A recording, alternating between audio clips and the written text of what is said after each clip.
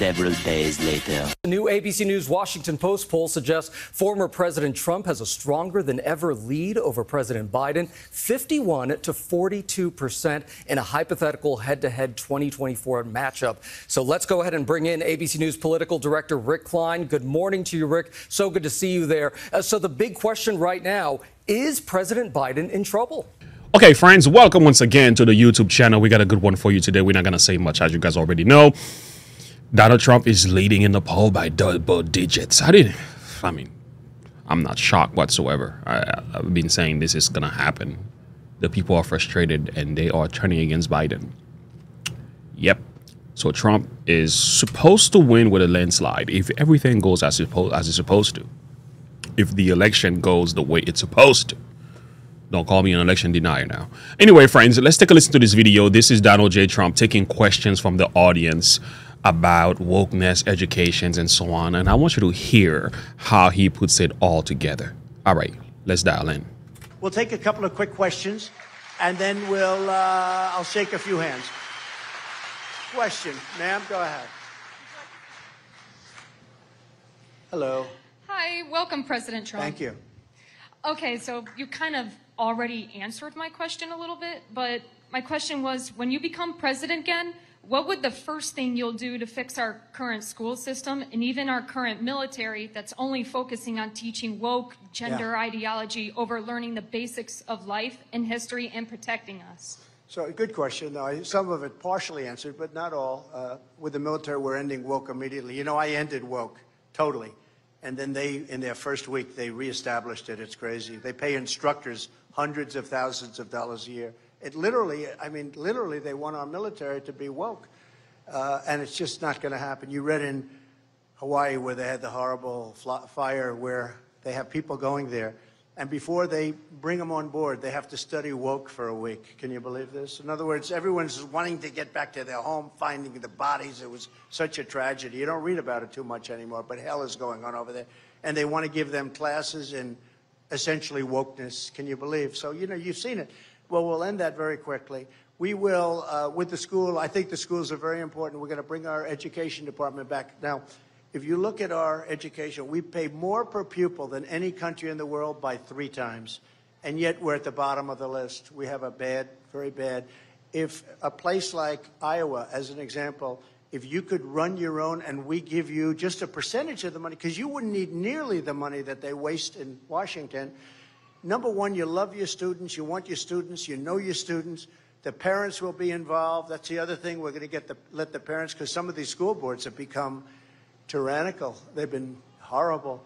But we're going to bring that back, and that's going to answer your question, because I think that we can have one of the best school systems in the world. Right now we have one of the worst.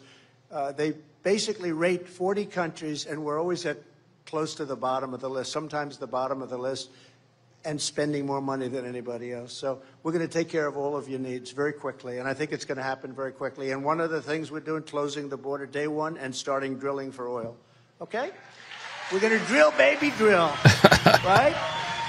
That's like the solution right there to a lot of our issues, is reestablishing ourselves on the world stage as energy independent. Without energy, everything else is falling apart. He understands that. That's why these supposed climate change and green gas emissions, you know, net zero discussion, as they've been talking about, that's why they have an issue with Mr. Trump. The people who are pushing for that don't like Trump very much, because Trump is going to be like, nope, we're drilling, boy. We gotta get this energy back up and running again. Love it. Okay, do you have one over here? Yes, please. Welcome to Iowa, President Trump. Thank you very much. Here's my question. I felt that the 2020 election was fraudulent. So what measures are being taken by the RNC to make sure that that doesn't happen again? Okay, well, you're not the only one, because if you look at polls, many, many people, big percentage of the country felt it was, you know, they used COVID to cheat, but they would have cheated anyway. Many precautions, many law firms have been hired, a lot of work has been done, and beyond RNC, I mean, I wasn't very thrilled with them, obviously. You know, I was always told, you go out, you campaign. I left here early in the morning, and you go home, and you know, you think you've done great. I actually made 7 rallies on the last day or two, 7. I don't know anybody's going to do 7 rallies, and they're big rallies, and they were full-scale rallies. And I left, and I said, we're going to win. And at 10 o'clock in the evening, I looked at the numbers, and it was over. We were doing so well. Pennsylvania, all these states were doing so well. Then all of a sudden, they made adjustments and all this crap, and it was a horrible thing. So It's crazy. they were able to do things with COVID. Oh, we can't go vote. We can't this. We can't that. Mail-in voting.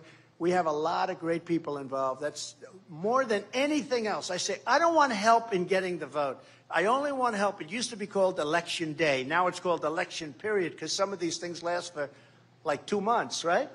I said, that's all I want. I want people to work because we went back and we did great. And then the vote comes in, and then it was looking great, and then all of a sudden this horrible thing happened. And by the way, it's all down. People know it.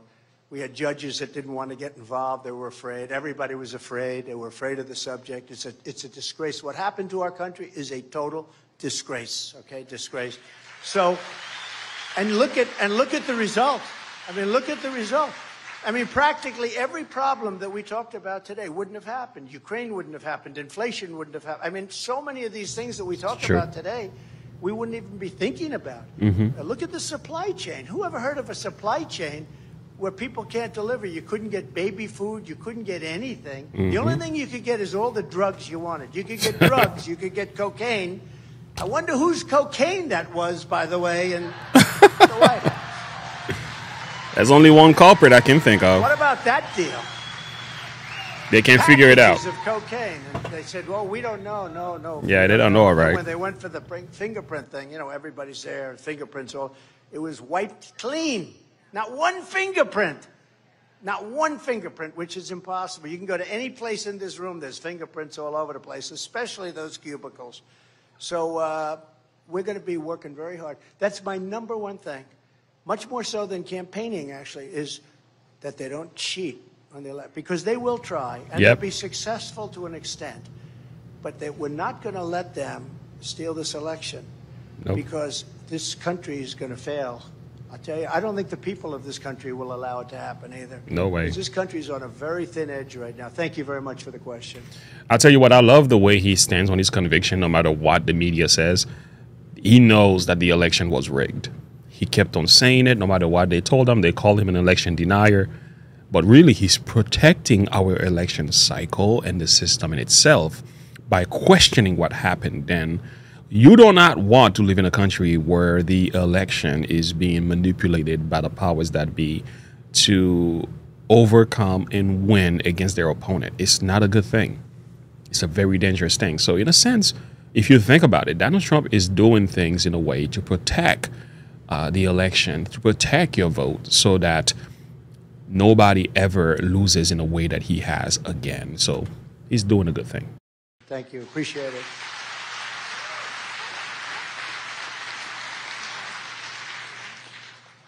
I want to thank you, President, for all that you've done. And a question I want to ask you is, I'm telling you, no man can endure what you have endured. Do you realize that God is behind you and strengthening you? Do you realize that? Well, I appreciate what you're saying. I understand what you're saying, too. It's been a terrible thing in so many ways. The only thing, the great gratitude I get, I'm looking at polls now where we're 50 points, 60 points up, you know, among all these people. And we're beating Biden in all these polls, and we're beating everybody. And we have had to endure. We endured a fake Russia thing for years. We endured all of this stuff, all fake. And think of how bad these people were. A guy like Adam Shifty Shifter, he's a real bad guy. I call him pencil neck. He's got the smallest neck I've ever seen. He's not going to be playing for your local teams, Iowa State. They're not going to be recruiting him to play football. But Adam Schiff, he makes up with Hillary and with the Democrats. They make up the Russia scam. He knows it's a scam. Think about how bad. I have sons and daughters. You know, we love our sons and daughters, right? And I watch him on television one day. So he knows it's a hoax. Russia. It turned out to be a total hoax. No collusion. There was no anything. So he knows it's a hoax right in the middle. And he goes out to the microphones after leaving a meeting, which is supposed to be very, quiet. Nobody's supposed to know what goes on in there. He goes out to the microphone. He goes, The president's son, Donald Trump Jr., will go to prison for what he's done. Now, he knows it's a hoax. Think of it. It's not like I'm reading and seeing, and I watch this guy telling me. I'm watching him saying that my son is going to prison. My son is going to prison. And I know that he had nothing to do. There was nothing. There was a whole thing was made up. It was a made up story. You know why it was made up? It was an excuse why Hillary lost. They said, let's blame Russia. And it was supposed to be a one-day deal, but the fake news wouldn't let it be one day. And the fake news carried it and on and on and on. We have the same thing right now. It's going on still. Do you know that if I got indicted, but because the people know me so well, they know it's all bullshit. It's all bullshit. They know that.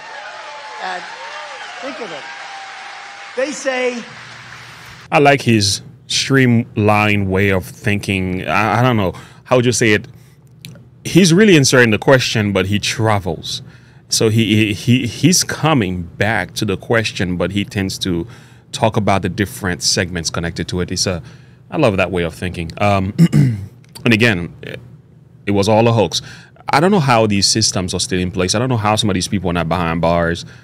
I guess there's nothing in our system that condemns behaviors like they did to him. But again, imagine if he was the one doing that to anybody, what the outcry will be, but this is where we are.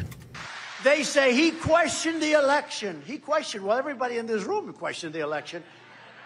The Democrats questioned 2016. They were all standing up. They were forming cards. They were forming all sorts of things. And those are the same guys that say it's so corrupt. Washington's a corrupt place. But think of it. You're watching some guy on television, a high-ranking congressman, say that your son is going to prison, and he knows that it was a hoax. I mean, how bad do you have to be to do that? And then it gets, no collusion after 2.5 years. And then 2 weeks go by, and I had a little piece. I focused on China and other things. It's almost the easy subject, right? I focused on the easy things like China, Russia. And then they start with Ukraine, Ukraine, Ukraine. He made a phone call to Ukraine. It was a perfect phone call. That phone call turned out to be absolutely, nobody's ever seen anything. Everything I said was right. About please study, if there's any corruption, please report it to the Attorney General of the United States, etc. It turned out to be exactly right. A lot of people are saying right now they've got to undo even the theory of those indictments because those indictments were fake, just like everything else. So we have to get back to making our country great again. But you're right. Many people ask me that question. They say, how do you do it? And I do it because I feel real love and I feel real appreciation. And I do it because it's more important than anything else I could do. I could be living a very nice life in the most beautiful places all over the world. And here I am with you in Iowa, and I'd rather be here. I'd rather be here. So thank you very much. Very nice. Appreciate it. Yeah. Thank you. Hello, Mr. President. My question for you is, what are you going to do to make future generations more successful than what we are right now? Well, we have to save our country first. I really do. I mean, it's a great question in a way, but I think our country, we have almost 36 trillion in debt. We are probably, if this group keeps running, think of what's happened. We used to be allies with Saudi Arabia, a lot of money, a lot of everything, a lot of energy. We didn't need their energy. That was a beauty. But we were allies with all these different countries. Everyone's left us. Brazil is up with China now. Saudi Arabia is with China. Many of the Middle Eastern countries, a lot of oil, a lot of money, they're with China. We've lost the whole of South America is with China. This all happened over the last 2.5 years. It's unbelievable. We have no relation with all the money we waste on trying to bribe friendship. We try and bribe our friendships. We're not with anybody. We don't have anybody. And Europe honestly takes advantage of us on trade and on NATO. They take total advantage of us. And, you see that with Ukraine. We're trying to help them. And the problem is Biden got so far ahead of this thing that now, they're saying, well, why should we have to put up money? The stupid Americans are putting it all up. That's what happened. We're 200 billion and they're 25 billion. And it's right at their doorstep. And we have an ocean in between us. It's much different. So the first thing, just to answer your question, we have to save our country. Okay? Sad, it's a sad answer, but it happens to be true. Okay, how about we do one more? We always have to end on a good one, okay? We have to end on a very good one. I'm saying little because I want to let the man speak. This NATO war that we are fighting and we are paying for, over 75% of the income is coming from us. That is a problem. And plus, these establishments, shall I say, these administrative states that are going to benefit from this. For those of you who don't know, this is a war where the rich men and there's corrupt leaders in place to benefit from whatever happened to Ukraine. It seems like, anyway, there's a lot could be said about that, but I want to say this. We need to stay out of this. It's none of our business.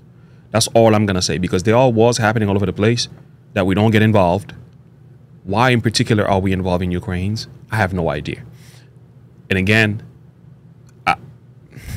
I'm totally anti-war. I'm calling for peace because I realize this stuff never works.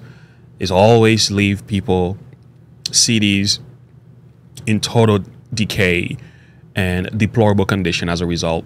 Totally, we should be crying out against this war and stop funding it, because it makes no sense whatsoever. Nobody benefits from this but the rich.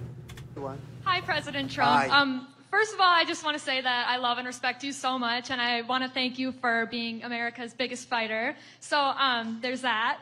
But I also, less of a policy-related question. I just want to know if you have any words of advice or encouragement for a lot of us young conservatives who are afraid to speak out, as you may know. I definitely know from being a student at Iowa, Hawkeye State, by the way. Oh, good. Good. And I just want to Good know, school. especially with the caucus coming up, we need to get a lot more young people out there. So I'd just like to know if you have any thoughts on how we could be better patriots to get you So back I'll tell you, in there. it's so great that you asked that, and with such enthusiasm and everything. It's so great. So remember this. There are far more of you than you think. You don't see them. You don't see them. I know people in Beverly Hills. I see them on television. We will stop Trump, but they go in and vote for me, It's true. It's like you think it's woke. It's not. You look at the percentage of votes and everything else, if you can count on it, which you basically can't. But look, you just keep your thoughts and because you happen to be doing the right thing. There are many, many more of you than you understand. There are many more of you than there are of them, and a lot of them are you, because it's common sense. They say, are you a conservative? Whether you're conservative, yeah, I'm conservative, but I'm really a person of common sense. We need a wall. I love that. I'm a person with common sense. This is what I mean. It's bigger than politics for him. Whether you're conservative, yeah, I'm conservative, but I'm really a person of common sense. We need a wall.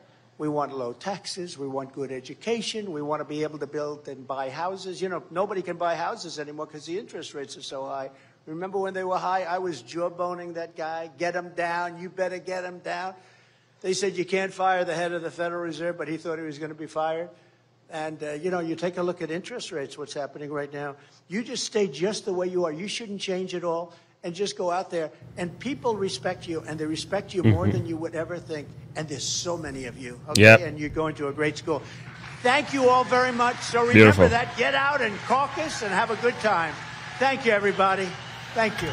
Great job. This is what I love about Donald Trump. He's a man who stays on his conviction. If he is wrong, he will die in his wrong. He doesn't sway. I love that about him. He believes what he believes, and he says what he says, and he stays for what is right. But what he says here at the end, I want to focus on that. He's a man with common sense. You see, even though politics is a dirty business, right? And there's a lot going on there. I'm not saying I know everything that's going on there, but it's not that hard. It's really not that difficult. The secret is to serve the people and do what is right for the country in which you rule. It's that simple. And the simple secret, serving the people, not the businessmen, the moneyed men, the bankers, okay? Not these folks. I mean, I can understand their value as well, but the grassroots, the people who voted for you, the general masses, these are the ones that the politician simply has to serve. And I think Trump has actually understood this. He's learned He's made some mistakes, definitely, and learned a lot from them. He's also learning who to trust and who not to trust. All of that. He seems like he's gotten so much better. He's gotten sharper. I mean, no wonder why some of these people are afraid of what happens if Trump wins. Because if Trump wins, their system is in decay, is in trouble. If Trump wins, they have to run for the hills.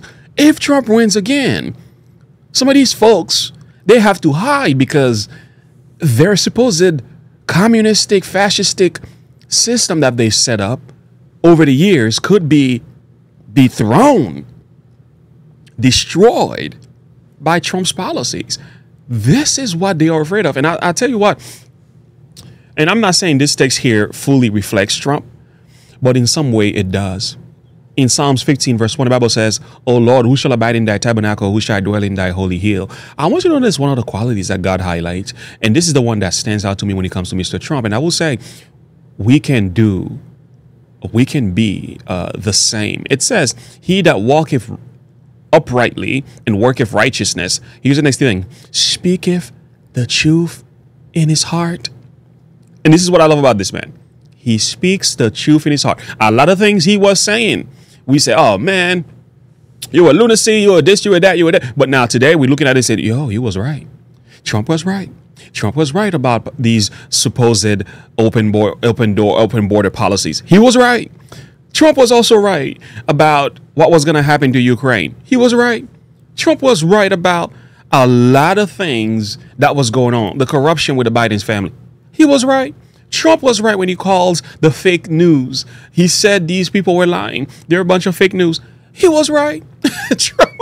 He was right about a lot of things. He was right about our energy independence. And if the Bidens were to win, they were going to tear the system apart and destroy the economy. He was right. So he warned us about a lot of the number of things during his time. And oftentimes, the media made it look like he was this bad, election denier and everything. They call him election denier. Turned out to be, he was right. The Russia hoax. He said it was a hoax. People said, "No, that's not you. You really colluded with Russia to steal the election." He was right. It's like, gosh, do you understand why I respect Trump now? I'm just saying, much more could be said. Link in the description below. Like and subscribe to the page. Click the bell icon for more. Let's bring this video to an end. It's been a good day. Share your thought and perspective with me. What do you love about this man? Why are you voting for him? I want to hear from you. Have a good one. Bye.